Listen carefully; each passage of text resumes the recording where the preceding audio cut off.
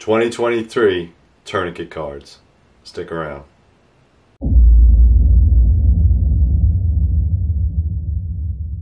Alright guys, welcome back to the channel. Welcome back to Three River Kydex. So today I'm going to give you a little bit of a tutorial on my tourniquet cards. If you're not familiar with my tourniquet cards, it's very simple. It's a very simple design. Most people use tourniquet pouches. I think anybody that's in law enforcement or maybe an average shooter or maybe federal agency should probably have some way to carry a tourniquet. So I developed these tourniquet cards. Now these tourniquet cards aren't anything special. It's just basically a very thick piece of Kydex that is 5" by 3". And this one happens to be, I don't know if you could see that in the picture, but it is 1.125, which is about 1/8 of an inch. All right, so it's a very thick Kydex. The Kydex that I used to make these with was just a regular old plain .80, which was fine. But the problem with the .80 is that if you put a lot of pressure on it, it will bend. And with these, it's very difficult to bend. All right, this is a very thick piece of Kydex. It has 4 set screws, 1, 2, 3, 4, and it is set up with a tech lock. And I'll get into the tech lock in a second. Most of the people will want to run this in a vertical position because it's very easy to reach down, undo one of the straps, and then pull this thing right out. If you wanted to run it horizontally, all you need to do is take out the set screws, turn the tech lock sideways, and then you could run it this way. You could run it in a horizontal mode. All right, that's completely up to you. The screws are Loctited, so hopefully they won't fall out. But if anything happens to this, in other words, you lose a screw or one of the shock cord break, don't worry about it. Just drop me an email. I'll send you some parts and we'll fix it over the phone. It's not really that big of a deal. I want you guys to have some life-saving equipment on your belt at all times. That's why I developed this kind of easy to go, easy to use setup. Now, some people will say that, hey, listen, there's no UV protection, and I get that, especially guys that have served in the desert. I serve in an urban environment, so I don't have to worry about that. If you are looking for some type of overcover, I do have pouches.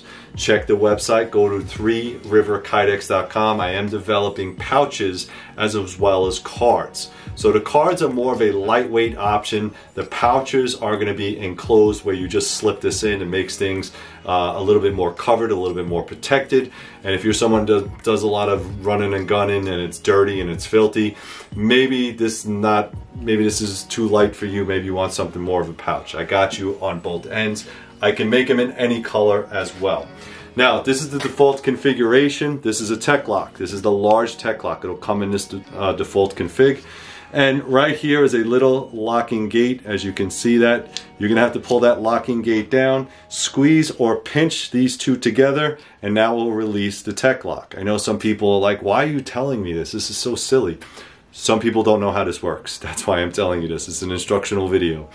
All right, so inside here, you can see it has 3 rows of 3. That's what I was saying. If it has 3 rows of 3, you can take these screws out, turn it sideways, turn it diagonal. As long as the holes line up, you can screw them back in and you'll be good to go.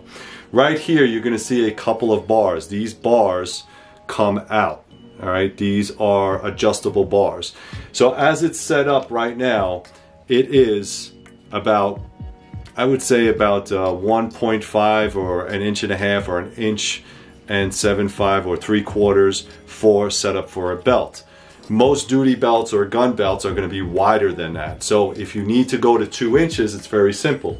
You just stick a fingernail in there and pull out one of your bars, and now when you close it, you have 2 inches. If you have a duty belt, most duty belts are a little bit larger, they're 3 inches, you take that other bar out and now you use the whole section. I tried this on numerous duty belts, from leather to Cordura to composites, and they all work, all right? This tech lock is not something that I make, this is something I have to buy.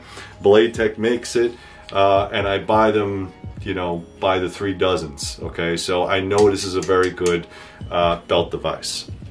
Enough on the tech lock. Shock cords are going to run horizontal. You can see that. They are semi-adjustable. And what I mean by that is if you look on the back side, you can see how I just kind of weaved it in and then it goes across the side. And then on this side, I weaved it in and it goes across.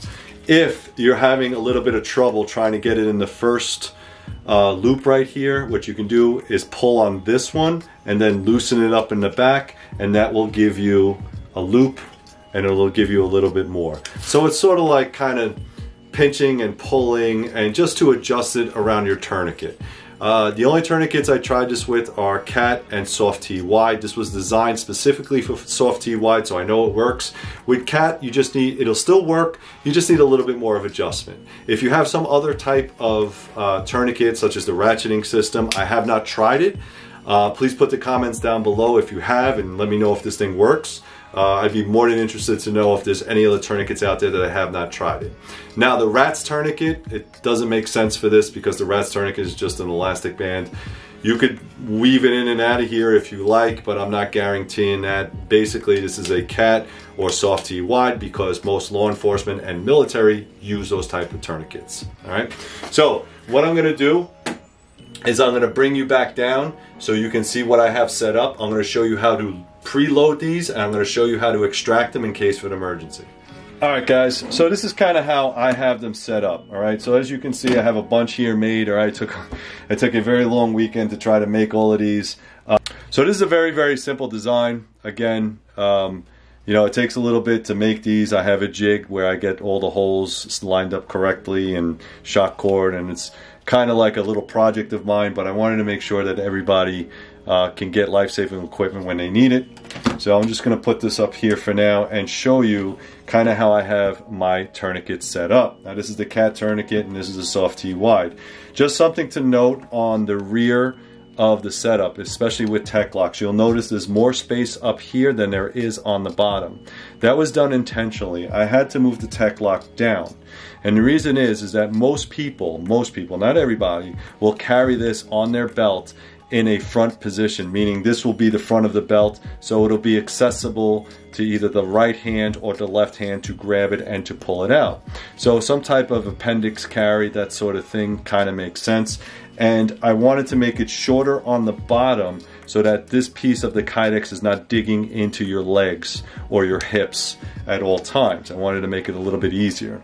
So I moved it up. So if you have the tech lock in this configuration, the larger part will dig into your legs or knee or your legs or your hip while you are sitting down. All right, so that's just something to think about. This would normally be the top, this would normally be the bottom, and it doesn't matter which tourniquet you use, it's pretty obvious. But again, if it's not obvious, the way you wear a tech lock is the clasp is on the bottom. You put this on your belt, you clip it in, and then you lock it in. Okay, the Cat first. Let's talk about the Cat first. All right, so the Cat's set up a little bit differently than the other one. All right, this is the windlass. This is the windlass clip. It has these two little forks that come around, and it holds the windlass in there when you're done using it. This is not going to be a medical class. I'm just showing you how to load this up. Typically, this is the way I would set it up. All right, and then first we're going to deploy it, and then I'm going to show you how to set it up. So there's a lot of tension on here. I have tension up here, tension here, and then two in the middle to kind of hold things together. As you can see, there's very little bend. That 1/8 thick Kydex is pretty solid, pretty stout.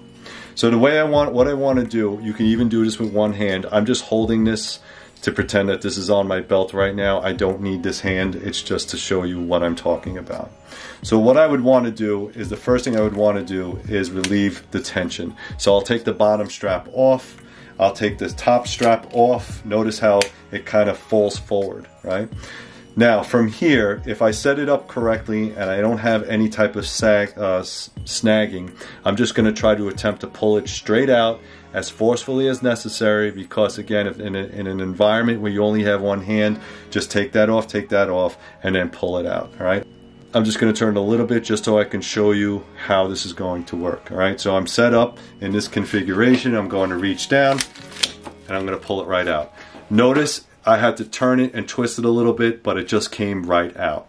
All right, so this is a very smooth, slick surface plate. I did that on purpose. As you can see, it shines inside the light. And if it gets snagged on something, you could just twist it or turn it and then just pull it out. And the only thing that it would get stuck on is maybe these two buckles down here. But if you set it up correctly, it's not really a problem. So let me show you how to set this up. Again, this is the bottom of the tourniquet card. I'm going to turn it over. I have 1, 2, 3 straps. I'm not worried about the fourth one. So what I want to do is I want to set up between the second and third strap. Very simply, the way you want to set up this tourniquet to load it up. Notice how I have a very large loop here. I set this down about 3 to 4 inches. This should be available. Don't allow you to see a lot of people setting up their tourniquets like this. That's incorrect, because if you need to do this with one hand, now you're fighting and it's getting stuck, or maybe it gets stuck behind there. It's a pain in the butt. So the correct way is just to load it like this. All right. Some people also put this on the side. They put it to the side, so it's a lot easier. You want to be able to see that red tab. To each his own on how you want it. If you want to do it set up that way, that's fine as well. Now, so I have my tourniquet here. I have this kind of in the largest loop setting I can. All right, I'm going to turn to this buckle. This buckle is going to be my reference point. I'm going to take this and I'm going to fold the bottom to that buckle, and then I'm going to squeeze this down as tight as I can. Then I'm going to flip this back up, and you can see I sort of made like a sandwich or an S. And then I want to kind of make sure it's nice and flat. As you can tell, these are actually very easy to fold, whereas the soft T wide is not. All right, it's not too bulky, not too big. There are people online that do this for a living and probably do a better job than I can. All right, so I just want to orient, make sure that I have the bottom of the tourniquet card, and then I'm going to feed it in through the second and the third first. And now that I have it through the second and the third, all right, and again, don't be gentle with this, guys. You know, this is shock cord. It's pretty stout. And again, if you break it or one snaps off, don't worry about it. Just email me. I'll send you another one, okay? I know the exact sizes. I'll send you one in the mail. Don't worry about it. All right, so it should look something like that. Again, keep in mind that you're not trying to snag any of these. So what I don't want to do is have this band underneath this buckle, because if I have this band underneath the buckle, it causes a snag point. I just want it as centered as possible, and I want not too much tension, but enough tension to keep it center. Then what I'm going to do is I'm going to take that last band and I'm going to adjust as much as I need to, and then just pull it over the top. Okay? Like that. All right, and that's a perfectly loaded tourniquet card, as you can see right there. All right, what you don't want to happen is you don't want this to fall underneath here.